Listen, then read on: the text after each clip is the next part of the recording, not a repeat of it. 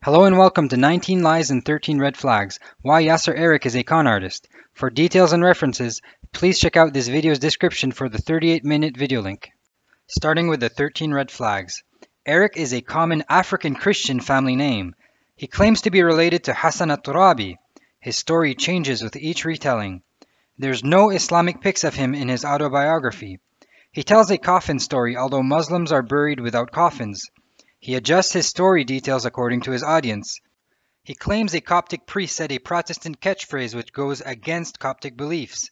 He claims to be a doctor, but his university profile only mentions master's degrees. He does not appear to be ethnically Sudanese. He only mentions guns in one video and claims that 5 guys with military firearms weren't able to kill 𝗃𝗃𝗃𝗃. He only mentions half-blinding 𝗃𝗃𝗃 in one video, yet always mentions his broken arms and legs. He provides no pics or videos supporting 𝗃𝗃𝗃's existence. He's already been exposed by a German Christian in 2019. Now to the 19 lies and contradictions.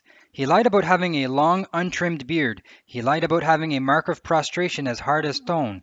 He lied about 𝗃𝗃𝗃 being an elderly, gray-haired man at 37. He contradicted himself about who covered 𝗃𝗃𝗃's mouth. He contradicted himself about the year of the beating. He contradicted himself about bragging or covering up the murder. He contradicted himself about changing his name. He contradicted himself about whether Jesus or Harun spoke to him at the grave. He lied about his jail conditions. He lied about receiving revelation from God. He lied about others being prophets of God. He lied about going on jihad in southern Sudan. He lied about the concept of murder as jihad. He lied about having memorized the entire Quran. He lied about not knowing Christians pray or believe in God. He lied about never having heard that God loves him. He lied about the Quran saying that Jews are descended from pigs. He lied about the Prophet's last words before his death. He lied about being an outstanding expert on Islam. Beyond any reasonable doubt, Yassir is a bona fide con artist. Thanks for watching.